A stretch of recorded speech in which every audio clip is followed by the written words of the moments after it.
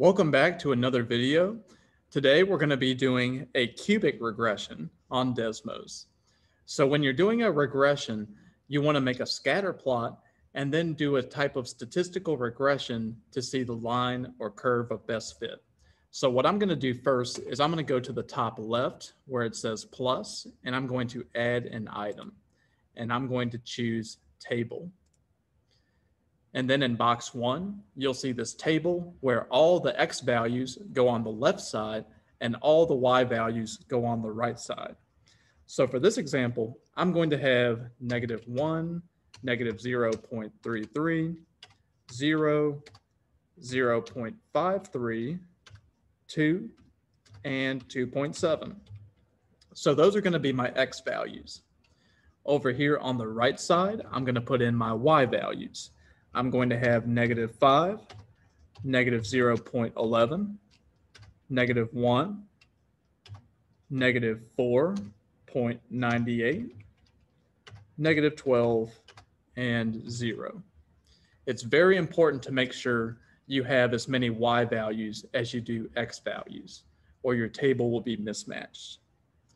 Now, to see all the dots very easily, we're going to go down to the bottom of box 1 where you see a magnifying glass called Zoom Fit. We're going to hit that once, and it's going to zoom in on all 6 of my dots. The next thing that I'm going to do is I'm going to create my cubic regression equation. So to do that, I'm going to click in box 2, and I'm going to type in a cubic expression.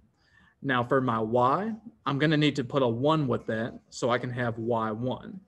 And that's very simple. You just go down to the keypad, you click that, and I'm going to choose the y right here for my y variable, and then I'm going to click 1. And that'll automatically make that 1 into a subscript for the y.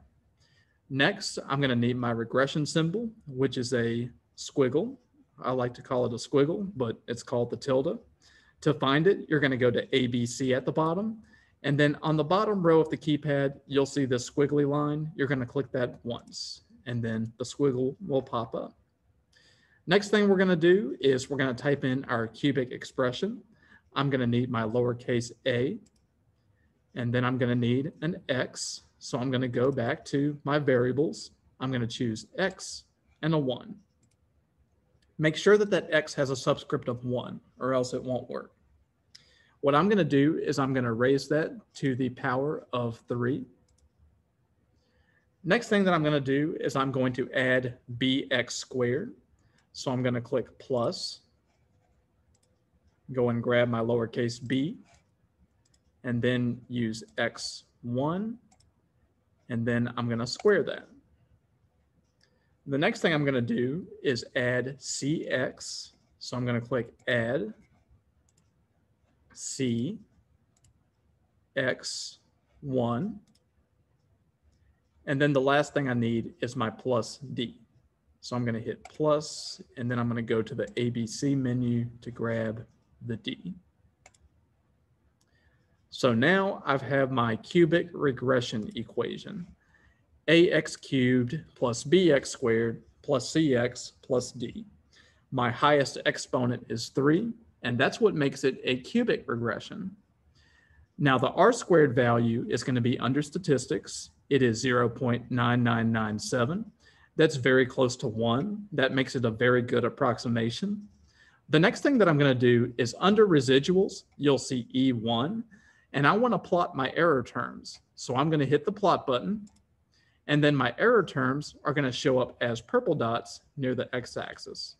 And the bigger the error terms, that means the farther the point is away from our black regression curve. Down here under parameters, you'll see what A, B, C, and D are. And what we're going to do now is we're going to create our regression function. So what we're going to do now is we're going to click into box 3, and I'm going to have my function notation f of x. And I'm just going to type in the equation exactly as I see it right here. All I'm going to do is I'm going to replace A, B, C, and D with the actual numbers. So A is going to give me 3.11038. Make sure you use all the decimal points to be precise. And now I need x cubed plus b, which is actually going to be a minus 6.29213. And then I'm going to multiply that by x squared minus c, which is 5.33598. Put an x beside that.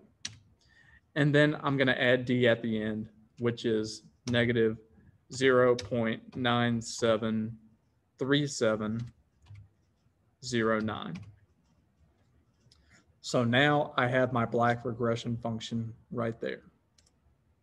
So now clicking into box 4, what I can do with this function is I can predict y values.